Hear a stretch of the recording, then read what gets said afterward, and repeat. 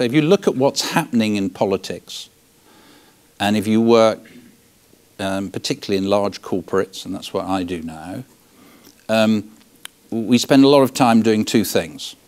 First of all, we spend a lot of time saying, well, what we really need is political leadership in this country. And for that country, you can read any country, by the way, with the jury out on France and fingers crossed. But anywhere else, I defy you. And people who lead get in trouble. I think that is the recent lesson of the German election a little bit and the success of the AfD.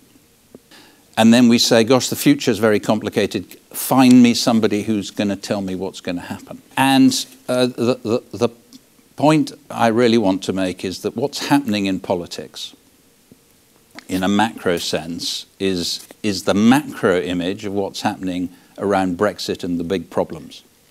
What I think is happening is that populations and electorates are seeing governments which are failing to deliver what they would regard as fair, broadly based growth. They've seen a world where increasingly governments seem to have no control whatsoever. They've failed to spot the global financial crisis. They've got a kind of sticking plaster solution that may unwind at any moment.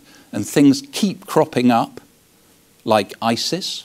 Go and talk to the governments of the world with highly developed intelligence services and ask them whether they spotted ISIS coming. Absolutely they did not. Russia and the Crimea? I could give you example after example after example. So what the world sees and what electorates see and what citizens see, and increasingly well-informed and well-educated young people, is governments who aren't making a great success of governing because they're not delivering societies that, to quote our Prime Minister, work for everyone. It's a great phrase. And they're not very good at what they do because they're unable to see what's coming, and when it happens, they don't know what to do about it. Where does that take you? It takes you to populism. We got some examples. There are obvious examples. It's almost invidious to mention them now.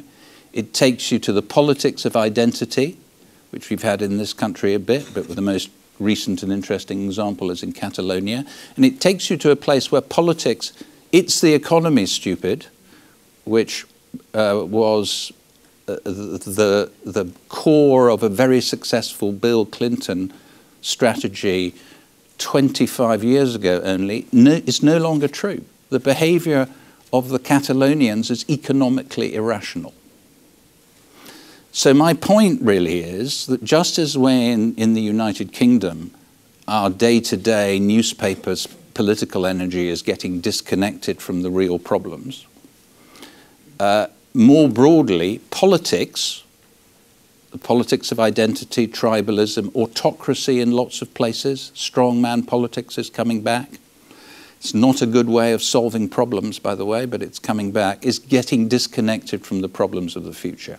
And governments are not in that space where corporates would like them to be. So, to round this off, I think the interesting challenge for businesses over the next year and next 5 years and next 10 years will increasingly be, how do you run a successful long-term business in a political environment where governments won't be able to provide the regulatory and long-term stability and necessarily the social stability you need, and where the resentment of what you're doing, because you're successful and people are uncomfortable about the success of business, will mean that your legitimacy and your authority and, as it were, your right, license to operate in the parlance, to carry on running that business will increasingly be called into question. And therefore companies will no longer be able to do what they very comfortably did when I was, as it were, growing up and learning to work, which is rely on governments to run a world for them, which politically they just could operate in. They will have to become political animals too, and creating their own legitimacy and their own right to be heard and listened to will become part of what they've got to do. And incidentally, if they'd done it in the United Kingdom 5 years ago, we'd probably have voted to remain. So I started with Brexit, I finished with Brexit, but there was some other stuff in the middle. Thank you.